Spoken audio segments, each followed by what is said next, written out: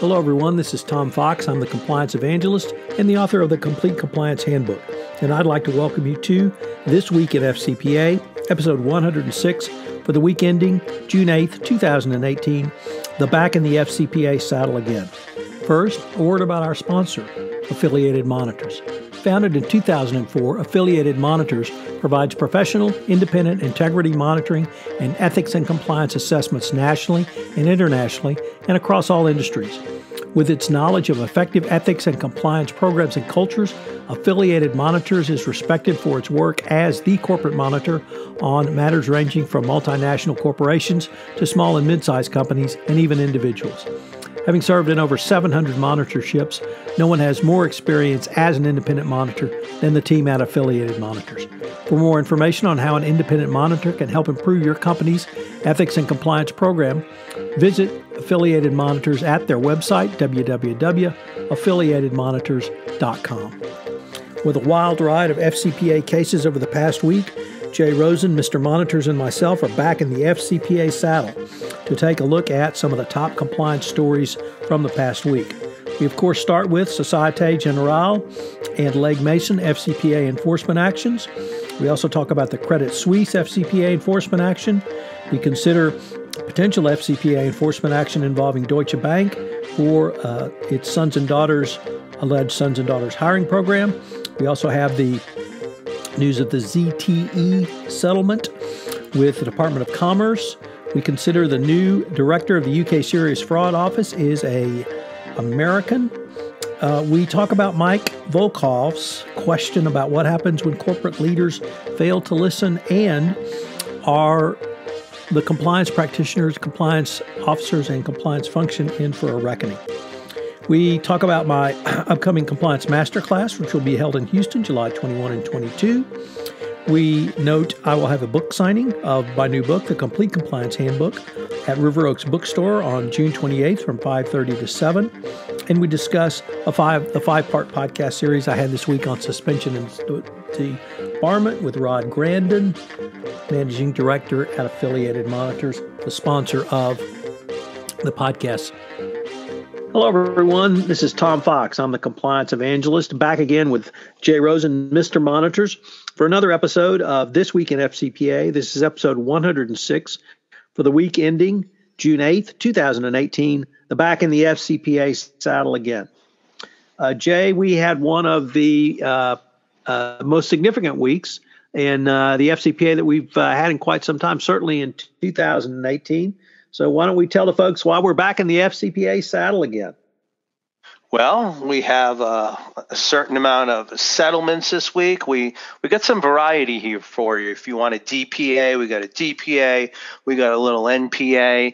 We got questionable deals happening all over the world. But first thing, let's talk about a couple banking clients who both had some problems in Libya. So why don't you tell us about Société Générale and Legg Mason? So thank you. We've got really an interrelated FCPA enforcement action involving two companies, two separate enforcement actions. I would note we have the NPA that was issued to Legg Mason and Investment Bank. We do not have, as of the recording of this podcast, the full DPA, criminal information, and other settlement documents for Société Générale. So we can't really take a too deep a dive into that as yet, other than what's in the press release. But we should note that Société Générale paid $585 million fine, of which half goes to the French Parquet National Financier, PNF, for its investigations, investigative work, and enforcement action in this matter. It's the fifth highest FCPA fine ever, and it was all around the company's payment of bribes to get business, frankly, a ton of business from various state-owned enterprises in Libya after Libya was open to the West. So this is the second series of cases. We had Oxif a couple of years ago, maybe 18 months ago, where the company paid bribes to get business from the Gaddafi regime, and now Société Générale and Legg Mason. Legg Mason paid $71 million for being Société Générale's partner and fellow schemer, but it was clear from at least the Legg Mason non-prosecution agreement that they were not the leader, they were the follower, a facilitator for sure. So we're going to be able to probably get into this one in a deeper dive in a later podcast since we don't have the facts. But in the Legg Mason NPA, there were some pretty egregious facts. It was clear that this was an intentional effort.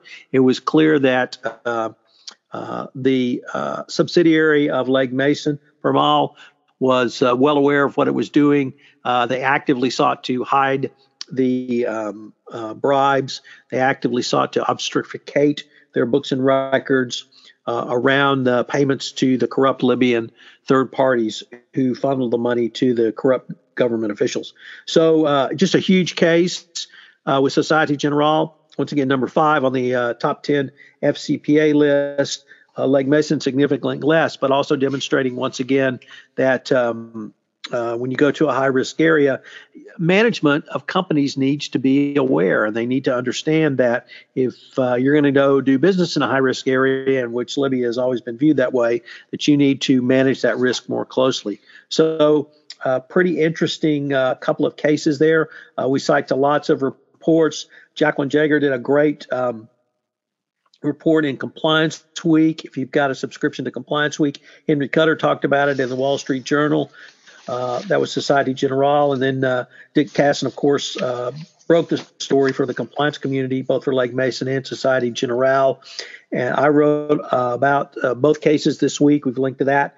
And we've also linked to the Legg Mason NPA. So lots of materials there, lots to discuss. I thought some pretty good lessons learned in Legg Mason that I wrote about, and I think there's going to be a lot more in Société Générale when we get those documents. So kind of looking forward to exploring that next week, Jay. Yeah, the other thing that we left out, there's actually 2 L's at play here. So one is for Libya, and the other one is for LIBOR, and SocGen was wrapped up in that.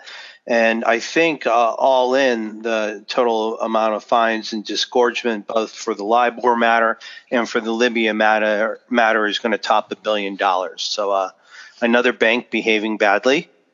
Let me just pick up on that, Jay, because it was reported today in the Financial Times that the top banker at Société Générale actually was a part of the LIBOR manipulation. So we had the former head of corporate investment banking and his deputy both resigned from the bank earlier this year. And now it turns out that it's because they were actually involved in the LIBOR scam. Now, there's apparently no current criminal investigation open on these 2 gentlemen. It may be because there's no extradition treaty with France. It may be for other reasons. But at least on the LIBOR side of things at Société Générale, we had C-suite involvement in the LIBOR scam, in the LIBOR fraud, and neither company self-disclosed, so they lost any ability to get that credit. But at least with Legg Mason, they received a 25% discount off the minimum of the sentencing guideline range because of their cooperation after the investigation got going. So if there's one lesson from Legg Mason, Jay, it would be that as bad as your conduct is, where you have actual intentional bribery and corruption, that you can receive a discount. And once again, this came in under the new FCPA corporate enforcement policy announced in November 2017 and shows that the Department of Justice will reward companies who engage in the desired activity meaningful credit, 25% off the minimum on the sentencing range. So, at least kudos to Legg Mason for getting that. But the Société Générale, we don't know where that what level of involvement there was at management level, if any, in the bribery case. But certainly on the LIBOR case, it went up directly to the C-suite. So, but a huge fine. So great catch on the double L's. But we had yet another FCPA case that perhaps you could tell us about. Sure. So here's another NPA, and this is with Credit Suisse, and they are agreeing to pay a $47 million penalty to the DOJ to end an FCPA investigation into hiring practices in Asia between 2007 and 2013. And if this sounds familiar, you'll recall back in 2015, BNY Mellon paid $14.8 million to the SEC to resolve FCPA offenses for providing internships to family members connected to a Middle Eastern sovereign wealth fund. And then in 2016, JP Morgan Chase had their own princeling case. So this is another, I wouldn't necessarily call it a sweep, but this again falls into banks trying to curry favor and either hiring relatives or family members, and then seeing a direct result of this hiring by having more business coming their way. And I have a feeling we might have another one of these stories in a couple minutes. Anything else you wanted to add on Credit Suisse, Tom? No, but why don't you just let me take that other story up now, because we had a report I thought was very interesting that a civil lawsuit revealed that Deutsche Bank is under FCPA scrutiny for its sons and daughters hiring program with Russian ministers. And this is the first time we've heard of a potential investigation or an investigation involving sons and daughters of government officials of banking entities outside of China. So Deutsche Bank had its own project named Project Dustan, a Persian word for the kind of ornate oral histories that are common across Central Asia, for a sons and daughters hiring program. And this came about because of, like I said, a civil suit that was filed in Germany that talked about it. So we don't really know the parameters of this, but it was interesting that this news came out, like you said, Jay, literally on the heels of Credit Suisse settling their princeling lawsuit. But Jay, we had another type of compliance violation tied more to trade sanctions and economic sanctions that came out this week that really was stunning. So why don't you let me just at least introduce the topic of ZTE, because I think the compliance community is going to be parsing this for quite some time. For those who may not remember, in March, ZTE agreed to a fine and penalty of some $892 million for violation of economic sanctions in selling materials to North Korea and I think Iran. The company agreed to a deferred prosecution agreement, pled guilty, and is in a federal district court in Dallas. Separate and apart from this, the Department of Commerce in April announced that it was slapping a 7-year ban on ZTE from doing business with any American company for its failure to live up to the terms and conditions of the deferred prosecution agreement. This was called denial of export privileges, which meant that it could not export from the U.S. the necessary hardware to build its smartphones. And this literally was devastating to the company. And indeed, the company almost had to shut down, or did shut down, production of 80,000 employees in China. The Chinese government appealed to Donald Trump directly to overturn this, and he directed in the strongest possible terms in a tweet that the Commerce Department to change this sanctions ruling. And so this week, the Department of Commerce announced a resolution with ZTE, which included an additional $1 billion in penalties, a $400 million escrow, and indeed a U.S.-appointed compliance department, not monitor, but a complete compliance department that will be embedded in ZTE in China that will report to the Department of Commerce. So this monitor will function on a real-time basis to determine ZTE's compliance with U.S. export and economic sanctions laws.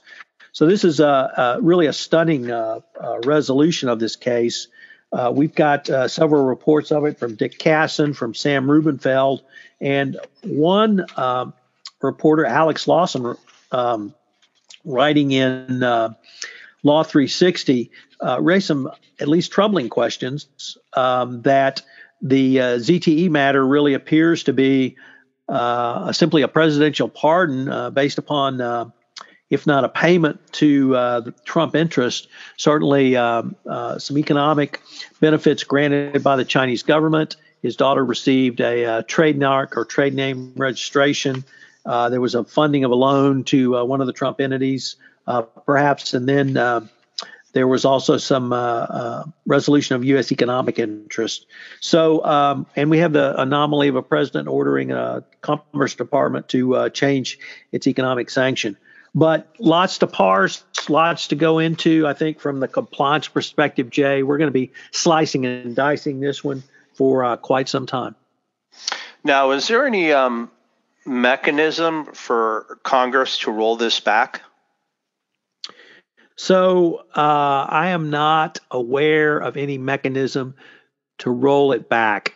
Congress could change the laws to require certainly some sort of notification. I'm not sure under the Administrative Law Act if Congress can intercede directly in an administrative ruling or not directly, as in have the right to overturn it. But you're absolutely right to bring up Congress. Several members of Congress have expressed dismay over this. They've used ZTE as a national security matter as opposed to some other type of export control or economic sanction matter. So the other thing I would just raise is there's another constituency here, and that is companies like Qualcomm that were suppliers to ZTE, and they lost all of that business.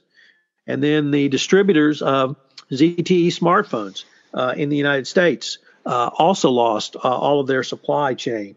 So there was really lots of moving parts going here. So I'm going to credit somebody for at least cutting through the moving parts to get it all resolved. But lots of questions from the compliance perspective. We're going to have to kind of slice and dice this one when the documents come out and see what exactly the monitor's role is and how they're going to accomplish this.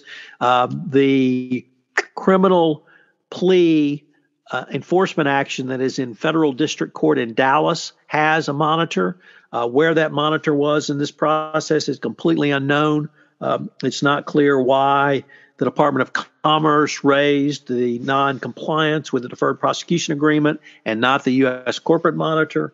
That question has never been answered. It's also unclear how the monitor working for the Department of Justice, as specified by Wilbur Ross, will coexist equally or unequally with the court-appointed monitor for the criminal sanction. All of those questions are up in the air, and I think we're going to be following this one for quite some time, Jay. Yeah, and just a couple more things to point out. If you recall, this is the case when the judge who was in charge of this decided to appoint a former student of his to be the monitor, and there was a bit of an outcry there. So that's point number one. And number two, there's this whole, I guess, national security issue, plus the fact that ZTE was in direct violation of what they were supposed to do. They were selling to both, I guess, Iran and then North Korea. So they were selling sensitive telecommunications equipment to them. So while we've got the White House slapping tariffs on our allies under the guise of the fact that it's a military issue, we really have somebody here who has kind of skated the law to try to help our enemies. And what's our response? We're getting them back into business. So as Alice said to the rabbit, curiouser and curiouser. That's former Mr. Screenwriter with his alliteration. So, Jay, we had a really interesting article by our colleague Mike Volkov, and I found it interesting for several different reasons. He really had a couple of different things going on in the article, but what struck me about it, Jay, was he brought up the issue that corporate compliance programs have become much more prominent, much more well recognized in companies. And it's not so much with great power comes great responsibility, but if you're going to be elevated up to the C-suite and or have a board position, there's going to be some expectations on you. And those expectations may go counter to what the reality is. And he brought it up in terms of our compliance departments heading down the road for a reckoning because, excuse me, if there's a compliance failure, are corporate management going to blame the compliance officers, or are they going to take a look at, do a true root cause analysis and find out whether or not there's a systemic failure or even a breakdown or override of internal controls? So this piece is entitled when corporate leaders fail to listen. So it really gets some great and direct advice, I think, for the compliance practitioner to engage in. One is you have to educate your senior leadership. Two is you have to have robust controls. But three, under no circumstances can you aver, state, avow, affirm, attest that there will never be another compliance failure, because compliance failures come about because of human beings. And as long as human beings are involved, you're going to have the potential for a compliance failure. So a lot to think about. I commend the article to everyone. And we just earlier this morning finished recording a session of everything compliance. So Mike kind of addresses some of those issues. So be on the lookout for that in a week and a half's time or so. We have some good news to report. Our colleague Lisa Ozofsky, who is now been appointed the new head of the SFO. She is a dual UK and US citizen, graduated from Harvard Law, clerk for a federal judge, and was a former US attorney.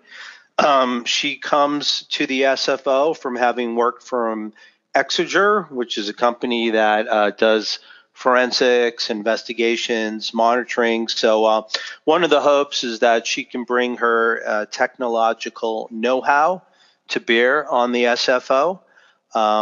We have a couple different folks speaking about this that we've linked to in the show notes. As always, Dick Casson in the FCA blog was on top of this. Mara Lemos Stein writes about it in the Wall Street Journal. And we also have our colleagues checking in from the UK, Barry Vitu and Richard Kolev. How do I say Richard's last name, Tom? It's Kovaleski QC. Thank you.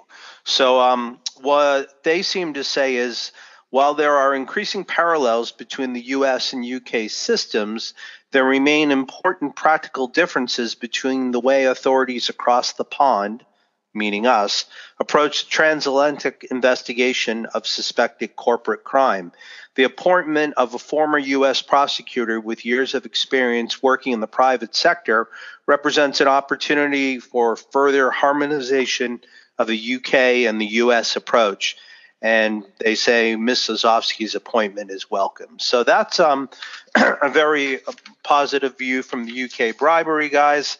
There is a slightly less sanguine view here when they're talking about, at one point during the past year, Theresa May wanted to roll the SFO up into another department in the UK. And at one point, I believe Lisa came out in support of that. So I think at the end of the day, it's great that they finally found a successor to David Green. She's a wonderful attorney. She's very bright, and we wish her the best. And hopefully this ushers in a new era of cooperation between the UK as SFO and the DOJ and our investigative global efforts. So we also had a really interesting article about, of all companies, Netflix. And certainly I'm a huge Netflix fan. I don't know what it does for the Rosen household, but I suspect with given Rosen and his triumvirate of girls, there's lots of Netflix going on, either live or with DVDs. But they've got quite an interesting disruption around corporate governance. You want to tell us about that?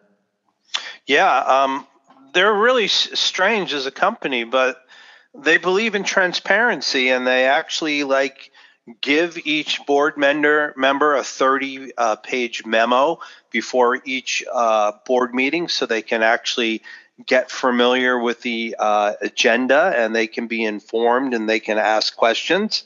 And sometimes boards are often serving as a rubber stamp for the management, but it seems that this situation has been going on for the past several years. And, most boards only meet 4 to 8 times a year. They meet almost on a monthly basis.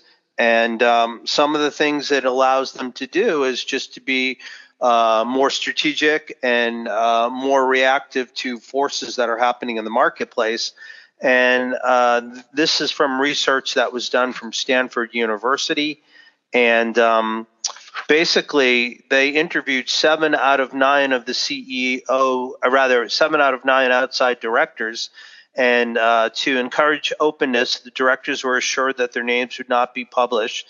And the feedback about the governance structure was positive across all the interviews. So it's very nice to have a positive story about not only corporate governance, but a company taking their board as a serious tool that they can have, an ally to help them set strategy. And, we're, of course, extrapolating this into the ethics and compliance realm, but this was definitely a refreshing story to read during the week of all these MPAs and DPAs. Your thoughts on it, Tom? So I just was really impressed that a company as public as Netflix would go through this and put this information out there. And I'm hopeful that other companies will take note. From the business perspective, I think Netflix has done obviously extraordinarily well over the past 15 years or whatever it's been of their existence. They continue to innovate. They continue to bring great quality. And I don't know if this burdens you or makes your heart heavy as a I guess recovering screenwriter, but some of the television new content they've come out with, I think, is far superior than what we're seeing in the movies now. So I would just say kudos. Yeah, I think, the pendulum has definitely shifted over the last decade or so. And if you're an auteur and you have something you want to say and you want to get it out immediately, places like Netflix and Amazon have the financial wherewithal that they can green light not only a pilot, but they'll say, give us 10 episodes. So you could, there's, I see billboards all over LA for a new series that's coming out. I think it's on Epix and it's called Deep State. Now, I don't know where anybody would get an idea like that, but there is great creative talent working in the TV. Mrs. Monitors and I enjoy Mozart in the Jungle on Netflix, and there's just a lot of good stuff out there, stuff for the girls as well. But kudos to Netflix. Now we are at the part of the podcast when you tell us what kind of visits you've got going on, and are we still number one? So we are no longer number one in new releases. Somewhat sad to report, but we're not new anymore, right? So how can we not new anymore? So we're not actually in new releases. So that's why we're no longer number one. But sales are still strong. It's going great. Lots of great positive feedback. People have greatly enjoyed the book. A couple have pointed out it's really the only book that incorporates both the evaluation of corporate compliance programs from February 2017 together with the new FCPA corporate enforcement policy. So I was able to hit the curve on that. I've got a book signing coming up in Houston on June 28th from 5:30 to 7. I'm going to be in Boston the week of or on the 25th. And hopefully have some events to announce next week there. But certainly on June 26th, I will be at the Compliance Week Technology Conference, and I'll have some books available there if somebody wants to drop by. I've also, Jay, got a masterclass training coming up for those who may be in Houston and want to get the top training from the guy who wrote the book on compliance on June 21 and 22 at the law offices of Ware Snow in Houston. I've got the link to the registration on that. Jay, as you well know, I had a great time, and we put together a great 5-part podcast series on suspension and debarment with your AMI colleague, Rod Grandin. I have to tell you that I was a little surprised that nearly 2,000 people would download this podcast series, but that's the numbers we got. So lots of interest out there on suspension and debarment, and just a couple of things beyond the technical expertise of Rod. And obviously he's been doing this for quite a while inside the government and out. So he was able to really explain it in a straightforward manner that I think everyone would understand. But he tied suspension and debarment, the technical remedy, to the FCPA and the greater compliance community in ways I had not thought about. And I've got two separate episodes, one in episode 3 or part 3, where he talked about the convergence of suspension and debarment and the FCPA. And then today's episode, part 5, remedies and compliance, where he gave the compliance practitioner quite a bit to think about. So I greatly learned a lot. I think anybody who listens to it would learn a lot. Once again, kudos and thanks to Affiliated Monitors for sponsoring that series, but really putting out a lot of solid information to some people in, I would say my people, the anti-corruption compliance community, who may not have been aware of really the technical aspects of suspension and debarment from the U.S. government perspective and how it really applies across a much broader spectrum of compliance. And it's thank you for those kind words, Tom, towards AMI. I think it almost really informs what we discussed earlier with ZTE, and we should definitely keep those concepts in mind as we see how that situation plays out. So you want to take us home? Sure. On behalf of Tom Fox, the compliance evangelist, and myself, Jay Rosen, Mr. Monitor, we'd like to thank you for joining us for This Week in the FCPA, episode 106, for the week ending June 8th, the back in the FCPA saddle again. Lots happening, and this will, I hope, augur an exciting summer of baseball, new movies, going to see Ocean's 8 with the family tonight.